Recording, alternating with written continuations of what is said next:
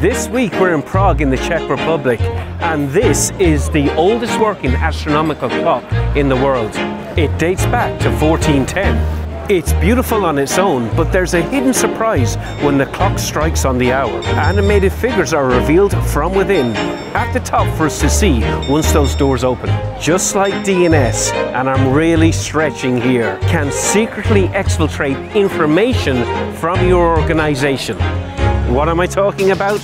Let's find out. Secure Ninja. Hey everyone, it's Andrew from Secure Ninja again. I'm here with Chris from Infoblox. Hey Chris, how's it going? Just grand. Listen Chris, we've all heard the term DNS security, but now we're using terms like protective DNS solutions. Tell us, what are they and why do we need them? Sure. Protective DNS solutions are actually characterized around solutions that inject themselves into the DNS traffic pattern in a way to validate the destinations of DNS queries. So what is DNS? DNS is the phone book for the intranet and the internet. It helps you find things like your printer on your local network. It also helps you get to Google, Facebook, and other news locations. But what happens is that malware, according to the National Security Agency, as of a study 2 years ago, that 92% of malware utilizes DNS for command and control communications. And we've seen that in things like the SolarWinds related breach, with most notable breaches, DDoS attacks, things like that. DNS is utilized. And so what we do is protective DNS solutions actually inject threat intelligence into that communications process. So it validates, does this computer need to actually connect with this destination on the internet? So think zero trust in a way. Do I trust the internet at large? No, you shouldn't. So we inject threat intelligence into that and we say, should this computer connect to this destination? Now, one of the limitations with that is, much like file hashes with antivirus, you have to actually know about the threat and the destination in order to actually block on that.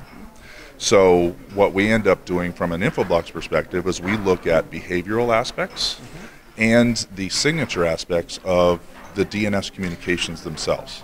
And we look for DNS tunneling, we look for DNS exfiltration, we look for DNS infiltration, downloading or bringing external resources into the environment over DNS. And this is hugely prevalent and has been around for years. And that's what we're facing off against. Excellent. So we're not just using block lists, for instance, of reputation-based IP addresses. We're doing a kind of layer 7 inspection. Correct. And again, that's part of the challenge with block lists. They're very limited. You have to know about something being bad in order to block on it. And that's why the SolarWinds, in particular, the SolarWinds as one of the most recent breaches was so impactful to the defense industrial base and to the federal government, was the fact that the particular domain had been around since July of 2018, and it sat there idle until such time as the threat actor turned it up and started utilizing it. Nobody recognized that domain as being bad, and so once there was communication starting to occur with those domains, there was nothing to flag and say, hey, you need to block this, until it was too late.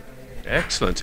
Well, I think we have Nick here also, Nick. You're going to do a demonstration of some of the simple DNS exfiltration and infiltration attacks. Correct, yep. Excellent. So let's have a look. What do you got going for us? So we're going to start with data exfiltration via DNS tunneling. Okay. So exfiltration in this scenario, my laptop acts as an internal client on your network or on your enterprise, and my DEX portal here is going to act as the attacker's DNS server. Okay. So the first thing I want to show is plain text data exfiltration. So what you can do, if this is my domain, if I'm an attacker, I create a domain, baddomain.com. Excellent. And what I can do is I can send a plain text query using, in this example, I've used what looks like a social security number. Excellent, yeah. So as you can see, if I go ahead and I send this query, I get an NX domain. I get no response. However, that query has still left the network. It's left the enterprise. It's gone out to my DNS server, which is hosting baddomain.com.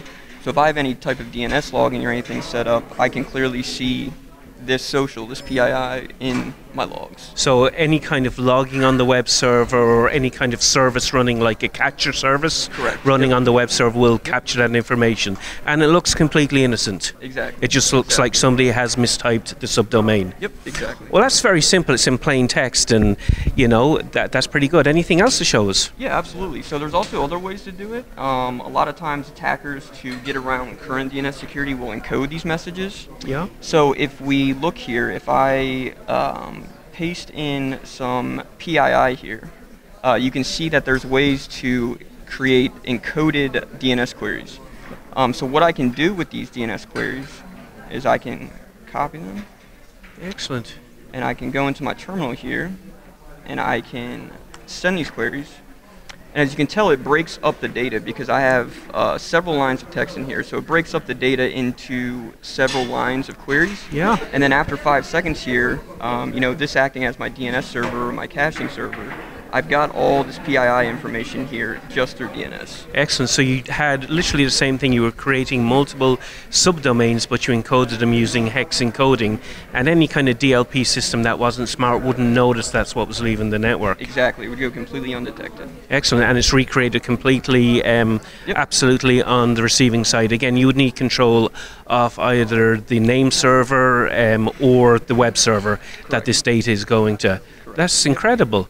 So very easy to exfiltrate over port 53. Very easy, and unless you've got a smart system watching, you're not going to see it leave. Well, exactly. You know, a standard firewall or even some of the newer next-gen firewalls won't catch this. At least not until after it's, you know, the damage has been done. Excellent.